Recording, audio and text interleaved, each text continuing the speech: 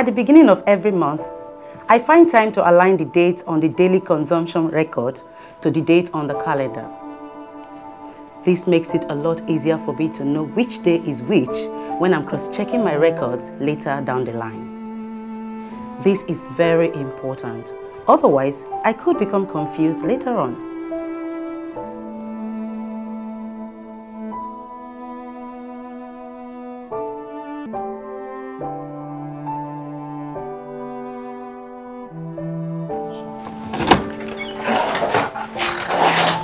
Yes. Look, I will try my best, but I can't guarantee that I'll be home on time this evening. There are so many clients waiting already. Okay, I will try my best. Bye.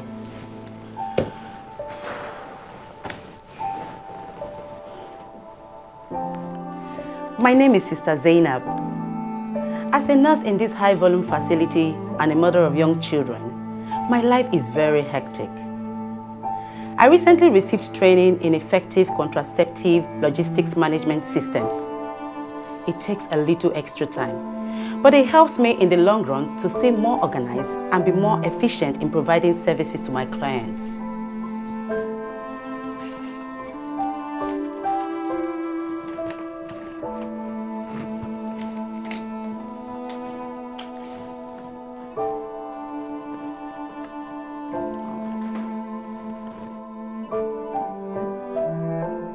I may not have the ideal storage space for my commodities, but that doesn't stop me from trying my best to maintain some order and do my count.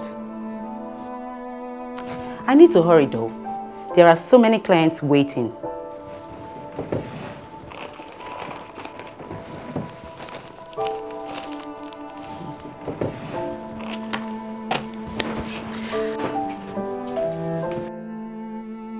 Next client, please.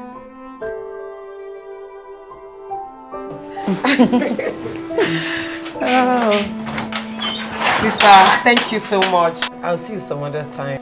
No problem, Madam Aisha. Till next time, eh? Greet the family. Sure.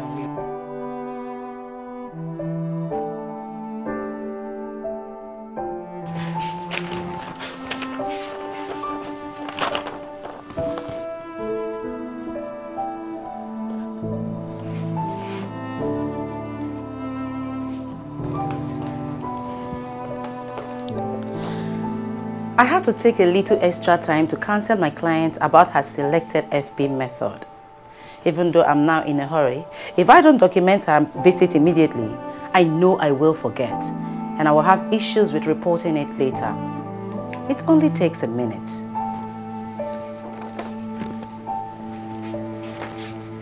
Next client, please.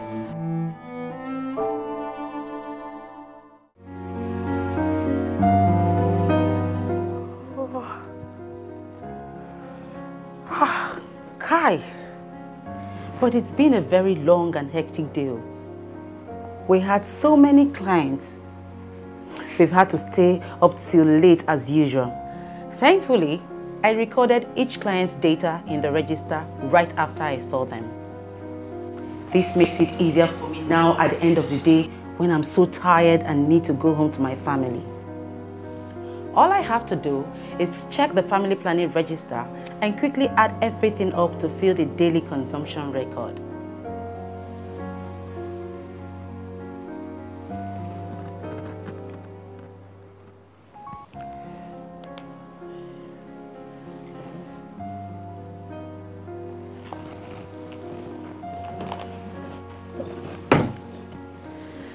It's important to count your commodities at the end of every day to ensure they match up with your records.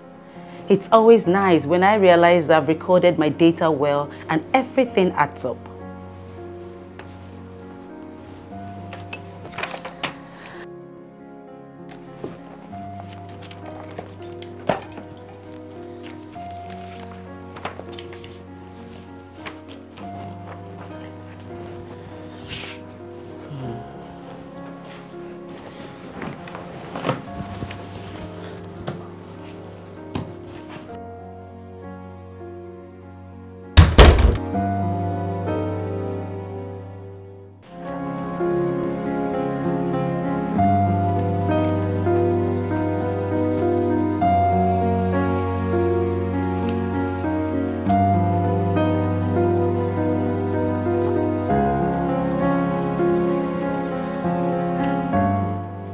we have our RIRF due.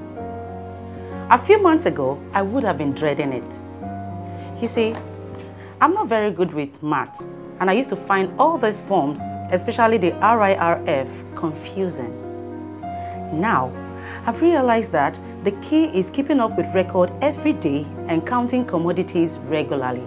Otherwise, it can be very stressful trying to catch up, especially when it's now time to submit the RIRF.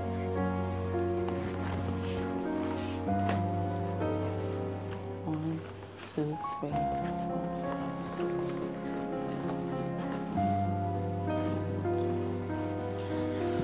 Okay.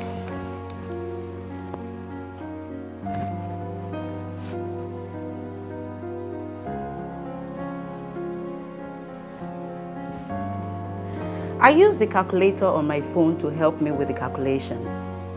But other than that, I use the information from the daily consumption record to fill in the various columns. I've realized that if my DCR is well kept and up to date, it's easier to fill in these forms. And I will have fewer problems with Madam Coordinator.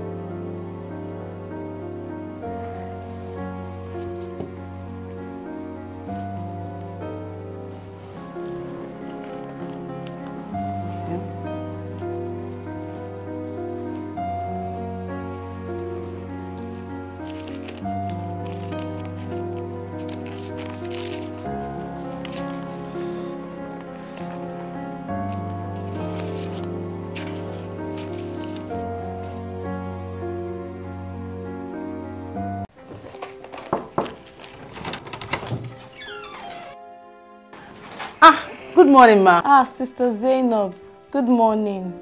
I just wanted to commend you on your good work with your RIRF this month. Well done. Oh, thank you, ma. Yes. A lot has changed in the last few months. I used to be one of those in trouble with the coordinator every 2 months for inaccurate data records and late submission of RIRF. Now she has come to commend me. And now, people ask for help with data.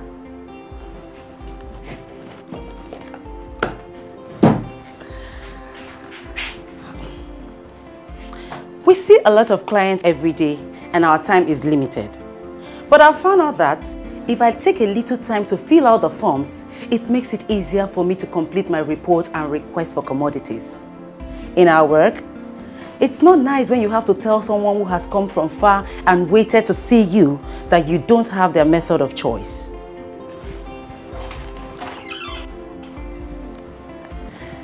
It has taken a bit of effort and practice to understand all the forms, but now they have become part of my daily routine and I'm used to it. I am now more aware of how I'm using commodities and I can respond to low stock and give the best quality service I'm capable of. I am so proud that since I've started keeping proper records, our clinic has not run out of stock for the past 6 months. Not stocking out commodities means that my clients will always get their method of choice. Next client, please.